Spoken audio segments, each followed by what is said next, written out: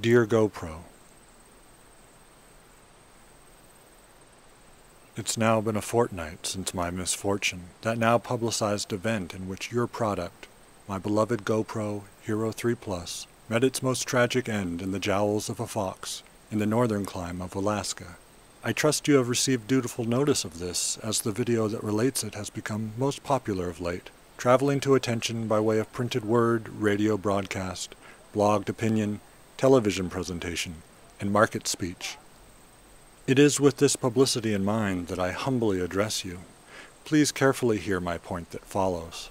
Your pity on me I would very much like. My camera suffered no defect of warranty, and thus your factories make no oath to make repairs. Yet, I do admit that I feel you, the maker of my instrument, owe me thanks. I have owned each and every model you've set forth.